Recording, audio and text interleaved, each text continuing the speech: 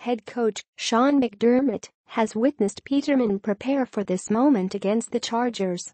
He prepares. The great part about our guys is they prepare every week like they're the starters, even though they may not be, because they know they're one snap away. When you prepare that way, when your name is called, you're ready to go. You've seen that over the course of our season already, with different guys that have stepped in and stepped up, he said.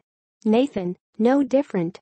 He's prepared all season long like he's the starter, and that's what you have to do. He's had a great week. He looks sharp and crisp. Peterman will have plenty of targets on the field he's comfortable with.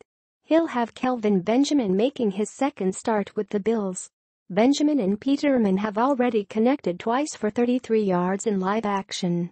Zay Jones will be returning after missing one game with an injury. Peterman tossed a touchdown to Jones in the 2017 Senior Bowl. The rookie QB has a couple of receivers who are questionable to play.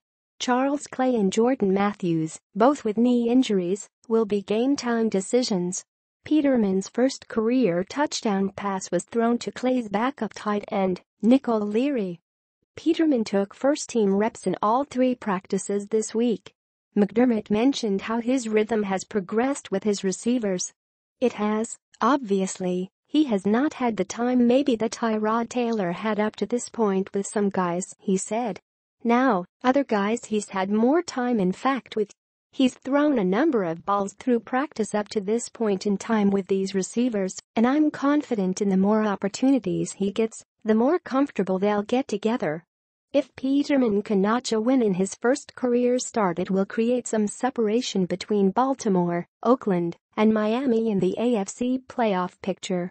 It would also boost Buffalo's record to 6-4 for the first time since 2000.